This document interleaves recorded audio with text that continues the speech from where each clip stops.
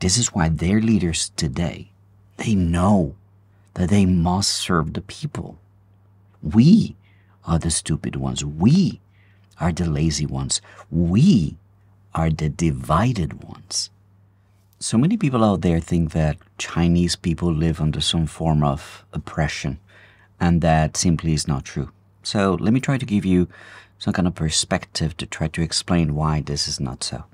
Now, if you can find a flaw in the arguments that I'm presenting here today, I want you to challenge me. Leave a comment in the comment section and I'll be happy to answer any questions that you may have, as long as they are polite questions. Now, of course, this all begins with a very simple premise. Either I am lying or I'm telling the truth. It doesn't really matter in that case if I'm paid or not, right? Because I find it amazing how many people assume or just accuse me of being paid by the Chinese government. So unless you can prove that I'm lying, it doesn't make any difference whether I'm paid or not. And for the record, I'm not, yeah? All right, so the fact is that most people out there have already been so badly misinformed about China that they think that China is evil and that they hate the place and they hate the people. But they cover this hatred with platitudes such as, I like the place, and I like the people, but I hate the government. And the thing is that unlike me, they have never asked a single person here in China who lives in China what they think. And the interesting thing is that everyone who does, they suddenly slowly start to turn around. The great thing about this new visa-free travel is that anybody can come to China. Anyone in the world can land in Guangzhou and start a 144-hour trip. It's a full 6 days that you get to have a look around and ask people questions if you want to.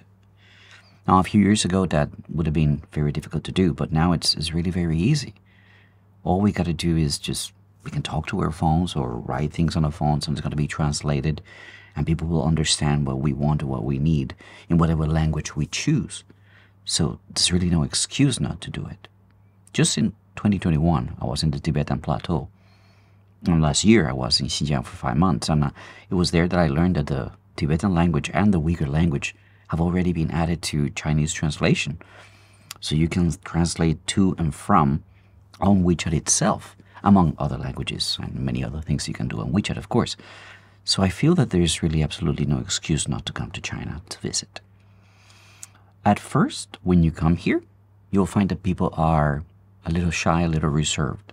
They might not necessarily answer right away your questions. So maybe you think that people won't answer you honestly how they feel, or that they might say that they like the CPC when you expected them to say that they don't. But then there's something that you really need to know and to understand. These Chinese people, when asked about this, whether they like the CPC or not, they're not saying that they like it because they are afraid to offend their government. They're actually saying it because they are afraid to offend you, the visitor. And I know it's a little bit confusing, but let me explain to you what I mean. It is us, the English speakers or the Spanish speakers, who call it the CPC or the CCP. They, the Chinese, they haven't got a clue what you're talking about when you say that. So they're just being nice and they're being agreeable to you. But once they realize that you're asking them about the Zhongguo Gongchangdang, then they will be very happy to answer any questions that you have about that. But otherwise, they won't understand you. I'm sure they will also be happy to criticize the party if there is a reason for that. But only then you will start to realize that something has been lied to you for a very long time. I really challenge you to try it when you come to China.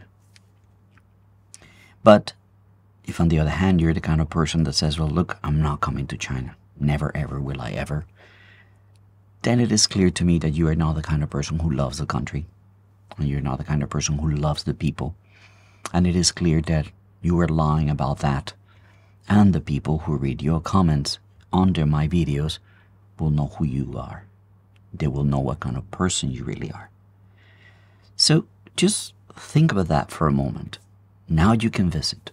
There are almost 40 countries that can come here for 15 days without a visa. Every country in the world can visit China for 144 hours visa-free. So this is your chance to prove that you love the country, prove that you love the people. Because if you are getting your information from Chinese people in your hometown, in your own country, there might be a reason why they are in your home country and not in China, where 1.4 billion people still prosper, still live, and are happy. There might be other reasons why people say they don't want to come to China. Maybe you can't afford it, or maybe you don't have a job, or maybe you have a job and you can afford it, but your company will not give you the time to do that. All these are pretty good reasons, pretty reasonable reasons not to come. But if you look at this from a different perspective, then consider that there's hundreds of millions of Chinese people that are taking international holidays every year. But it is you who cannot afford it. It is you who cannot get away. So perhaps think again. Who is it that has the oppressive system? Who is it that has the oppressive government? Think about that. China has the largest number of middle-class families in the world, the largest number of overseas tourists from a single country of origin. And they all leave, and they all come back to their jobs, to their homes and their families. In the year 2019, 139 million Chinese left China freely. Guess what? Zero defectors. 139 million Chinese, right? That's twice the population of the UK. Went back to China. And then because 27,000 of these 1.4 billion Chinese people chose to leave the country by an illegal method and chose to enter another country illegally, when they could have easily just applied for a visa and traveled to the US for a lot less money by just taking a direct flight. You feel free to judge their country? I don't see the logic in that. Because, yeah, the cost of flying visa-free, of course, from China to Venezuela and then paying for an illegal transit from there to the southern border of the US is much more than the cost of a direct flight to the USA. So why do you think they're doing it? They're not doing it because they love China and they're hoping to undermine the USA when they get there. If China wanted to flood the US with illegal immigrants of military age, as Fox News likes to say, right? Then for sure they would not be sending these people through an illegal pathway where some of them are getting killed, where some of them are getting robbed, and funny enough, where some of them are being repatriated. Yes, you heard that right. They're being repatriated on flights which China and USA have agreed to send in a swap arrangement. Something else that you didn't hear about in the media, right? When these illegal Chinese are caught, then they're sent back to China by plane. Now, if you think that the Chinese government is so stupid, then I got a bridge to sell you. These people are entering the United States illegally because they're running from something. I think that statistically speaking, almost every person on the east coast of China could afford to get out of China. So if the Chinese people hated their government as much as you suggest they do, China would be, and it easily could be empty by now. But it isn't. Now, if you were to give history a try, you'll probably learn what the Chinese did in 1911 to a government that they didn't like. And then they went ahead and they did it again in 1949 to another government that they didn't like. So perhaps then you will start to realize, you'll start to understand that the Chinese government is actually delivering for the Chinese people. But then, if you're a racist, you're going to have another theory to explain that, right? You're going to say, oh, the CCP only delivers because they want to retain the popularity. Duh. You finally started to realize what a government is supposed to do.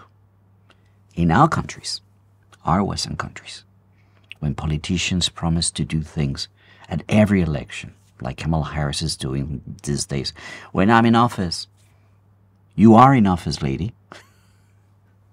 So when these politicians keep on promising things every 4 years, and each time they let us down, and yet we continue to defend the system as great, we keep giving them the power to perpetuate that system and to treat us the way that they do. We are the stupid ones. We are the lazy ones. The Chinese are not like us. In 1911, they revolted against the government that they did not like. In 1949, they did it again. They revolted against the government that they did not like. This is why their leaders today, they know that they must serve the people. We are the stupid ones. We are the lazy ones. We are the divided ones. So only then, when you start to understand this, you get it. This is why the CPC works so hard to meet the needs of the vast majority of people here in the country. This is why they have given themselves a mandate to serve the people who put them in power. And this is why they continue to have the popularity of the people. Now, in the last 120 years, Chinese governments have discovered that Chinese people don't take kindly to oppression. But more importantly, they have understood that the US, the UK, and the European governments, they're not going to give Chinese what they want. Unless what they want is drugs. And let's be honest, if a Chinese person wants to do drugs, perhaps the best path he could take is fly to Venezuela, go there through that Darien Gap, and enter the US illegally, because that's the place where most of the world's illegal drugs are being used. Is it not? So this is what I'm hoping to leave you with in this video. Please stop thinking of Chinese people as mindless and brainwashed individuals, but start seeing them as the intelligent, diligent, and hardworking people that they really are. And start planning your trip to come see China. Come and meet these people, ask them questions, open your mind. Or, alternatively then, keep on living with your ignorance, as this country overtakes the rest of the world. Alright guys, that's all for today. Thank you so much for watching, and as always, if you like this video, give it a thumbs up, and if you like the content of my channel, consider subscribing. And, well, leave a comment, leave your questions, share, and until I see you again, take it easy, and bye for now.